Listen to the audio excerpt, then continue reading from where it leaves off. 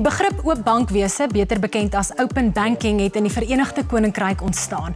Kenners reken hierdie tegnologie gaan bankwese veral in Afrika geheel en al ontwrig. Ek gesels nou telefonies met James Black vanuit Londen om vir ons meer hiervan te vertel. James, welcome to the program. I think we need to start by asking what exactly is open banking? Yeah, hi, thank you for having me. So open banking is basically a secure way of sharing data that your bank holds with other providers. So typically those would be account aggregation services or maybe payment initiation services.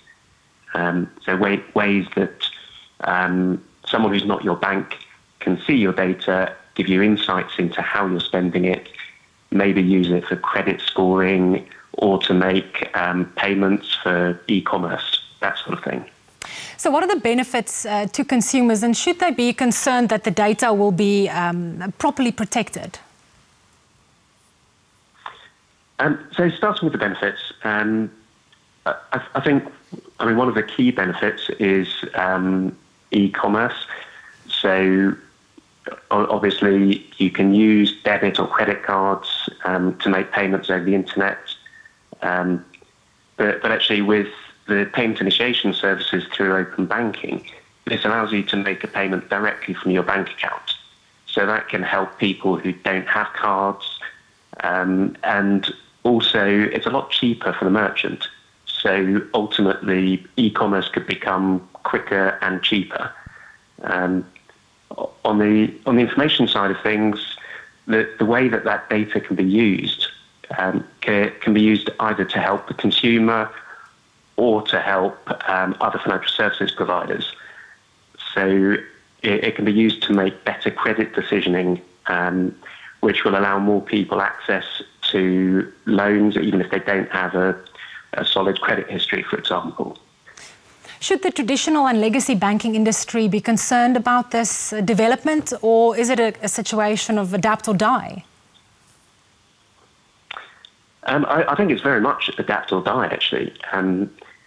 I think some traditional banks are scared and probably should be scared, and it does pose big challenges for traditional banks with legacy banking platforms that find it difficult to adapt on technological changes.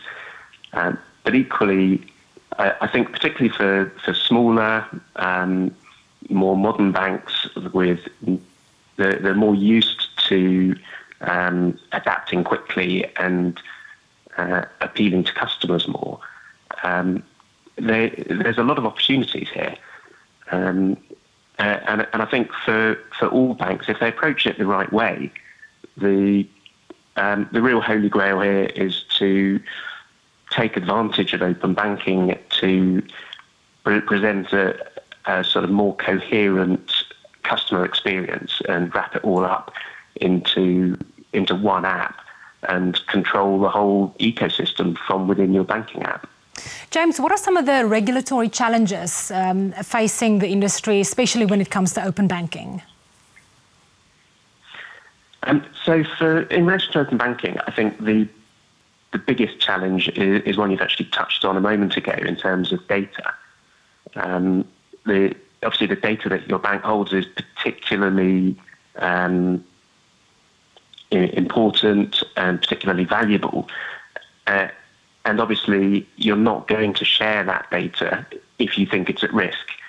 So the challenge for the industry is to create open banking in a way that does share that data securely and minimizes the risk of any potential data breach or unauthorized access. But also, on the other hand, to address the potential liability issues to make sure that should something happen, customers are not left out of pocket. James, thank you so much for joining us this evening. Dit is Saterdag die 50 jaar herdenking van die eerste maanlanding. Wat min mense egter weet is dat Suid-Afrika ook 'n rol in hierdie historiese gebeurtenis gespeel het. Na die advertensies gesels ons hieroor en kyk ook na die geleenthede wat in die ruimtebedryf skuil. Bly ingeskakel.